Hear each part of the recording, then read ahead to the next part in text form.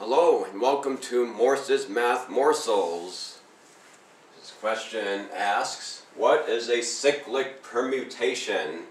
And cyclic just means pertaining to cycles or things or events that repeat over and over. And I have two illustrations. One of them uses a series of numbers with the digits 1, 4, 2, 8, 5, 7. And the other represents the digits around a circle as though they are persons seated at a table. And I have the digits 1, 4, 2, 8, 5, 7 in order. And a cyclic permutation in this case will mean shifting digits.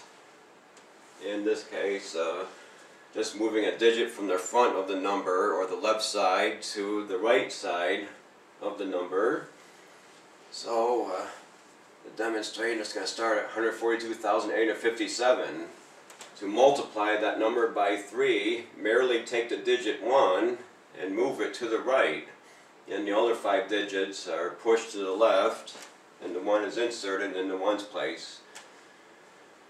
And in the circle, it would be as though we started at person number 4 and went 4, 2, 8, 5, 7, 1. So there's another cyclic permutation. Multiply 142,857 by 2. I'm just going to take the 4 in the front from this product and just move it to the end. This time the 2 is in the lead, followed by the 8, 5, 7, 1, 4. And to multiply by 6, getting 857,142, just take the 2 from the left, from the front, and put it in the right side.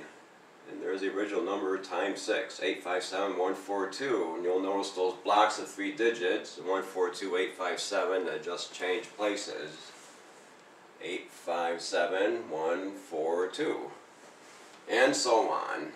To multiply the original number by 4, just going to take this product, move the 8 from the left side to the right side. And finally, to multiply by 5, just move the 5 from this product to the right side, and this time the 7 is in the lead, 714,285.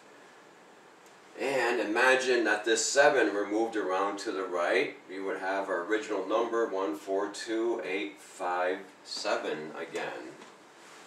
So there are cyclic permutations of 142,857. The last multiplication is 142,857, the original starting number, times 7. And what is that result? I leave that up to you. And thanks for viewing.